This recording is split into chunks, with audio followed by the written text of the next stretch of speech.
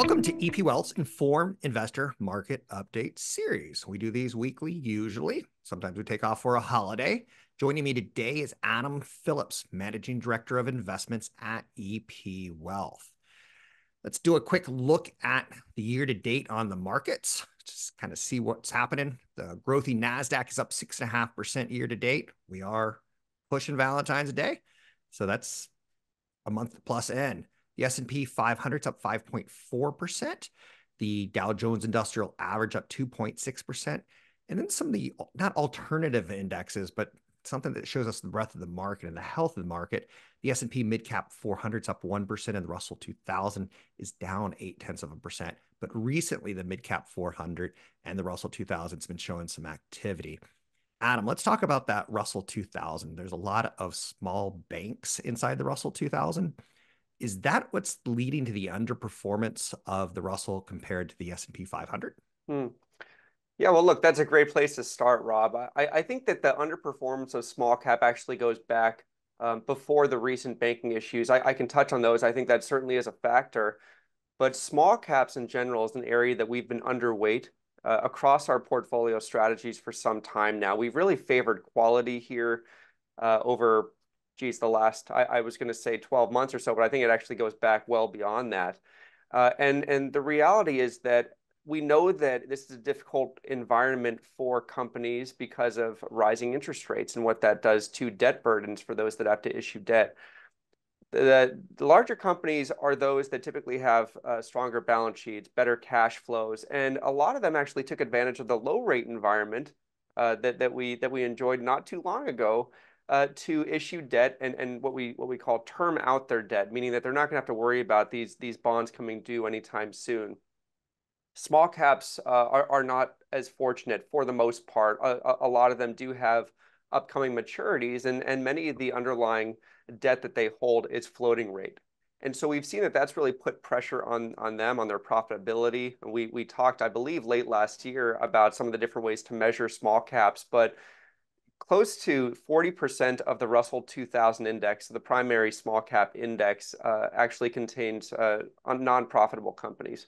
And so I think that that's really, really important here. And so if they weren't profitable when rates were favorable, they're probably not going to be profitable now that rates are elevated. And so I think that's the first thing that's really plagued small caps and why we're underweight. Now, more recently, we've seen I'd say some fear or risks come up to these small cap companies, primarily in the banking space, as it relates to commercial real estate, and an area of the economy that we've been watching for some time. And so now we're finally starting to see some of that come through. You know, at first it was reminiscent of what we saw last March with the regional bank failures. I think this one's going to be pretty isolated. It's New York Community Bank. And we've seen that the market value right now of this company has fallen about 50% or a little more than that just over the last couple of weeks. And so I think many are asking themselves, okay, is there more to come here? We think that this is going to be an isolated event. But still, we think it points to challenges for not just small caps, but small cap banks, meaning regional banks. And that's an area that we've avoided for quite some time as well. We actually exited our regional bank exposure back in 2022. And we just haven't really felt inclined to add back, even though we know that they've taken a beating. They took a beating in the first half of last year.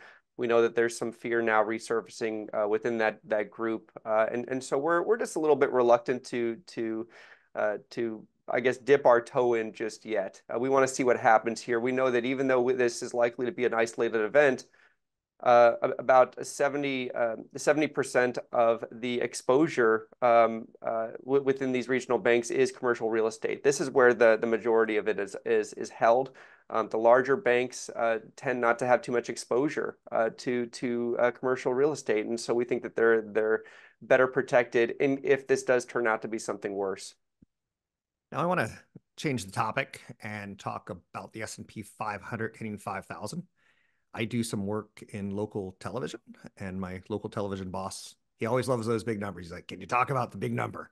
Whether it be Dow 10,000 or S&P 500, 5,000, you know, when they hit those milestones. And I always kind of snicker at them and go, it's not that big of a deal. It's just a number.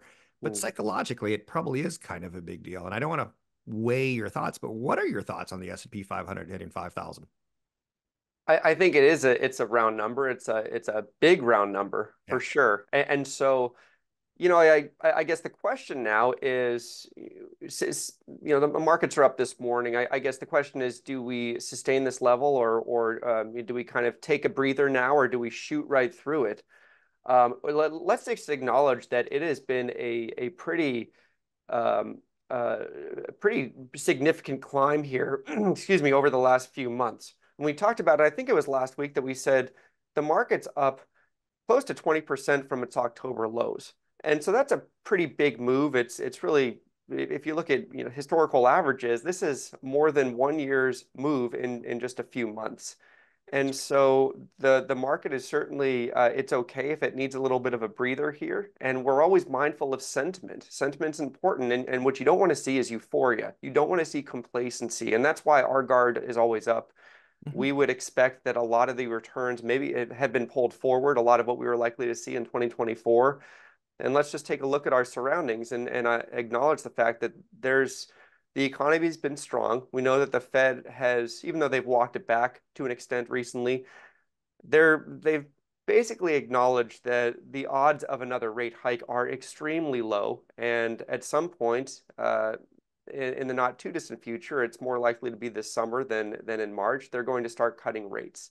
And so I think there's reasons for the market moving as much as it has, but let's also not assume that that's going to, let's not extrapolate that and expect that to continue here uninterrupted. We know that there are geopolitical risks. We know there's an election around the corner.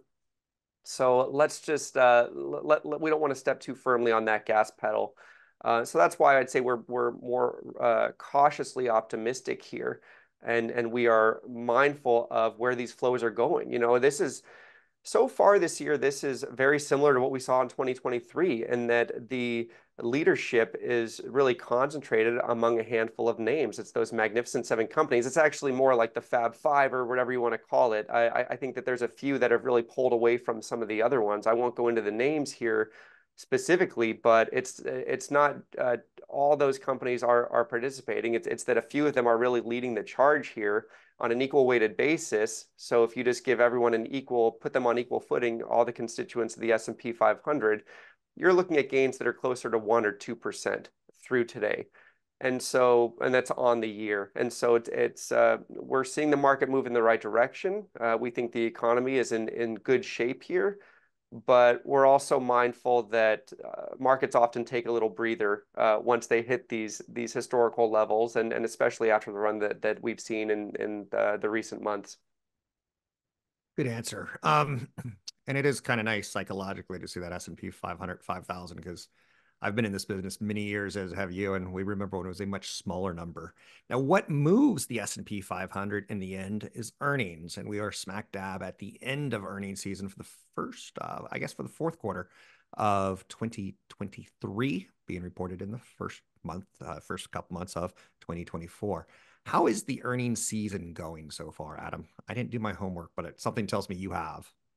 It's going well. Okay. The story over the last few quarters has been that earnings have really surprised to the upside. They've outperformed expectations, and I think we're always bracing for, okay, what are we going to learn this earnings season? What is management going to tell us about this quarter? It was what are they seeing within supply chains with recent disruptions, or what types of wage pressures are they continuing to see now that could change the narrative that we're starting to see inflation moderate? Those are the things we were kind of prepared for, and we haven't really seen it. We've actually seen companies that are, I would say, just generally speaking, they appear pretty optimistic. They're happy with the results. They're happy where things are going, and so I think that's incredibly supportive of the outlook. But just if you look in the rearview mirror, what we learned in the fourth quarter is that most of these companies are outperforming, and we're about, let's say, three-fourths of the way through this earnings season.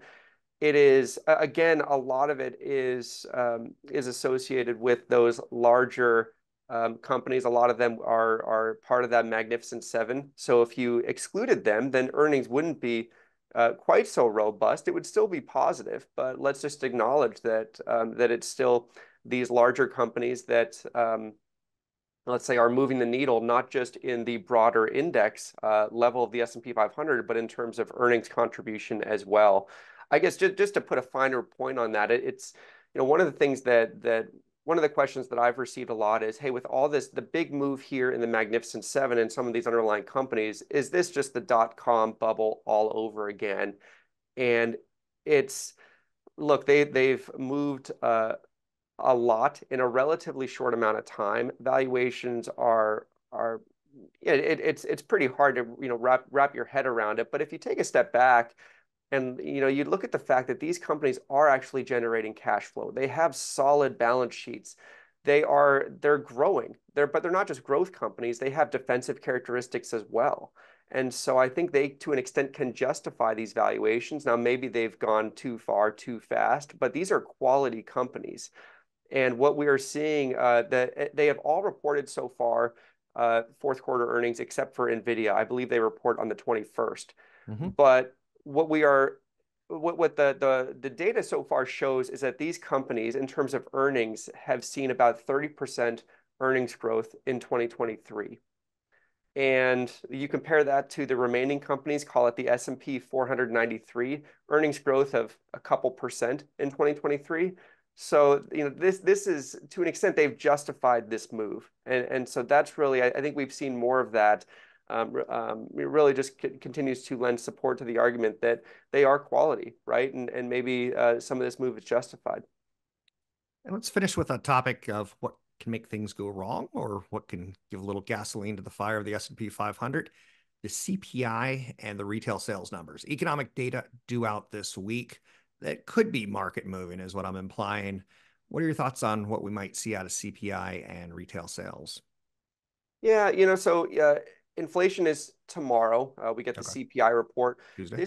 So before the next FOMC meeting in March, the Fed is going to get two inflation reports, two CPI reports, and the first one comes out tomorrow. So they'll have another one after this to digest before they actually make a decision of whether to move or not in March.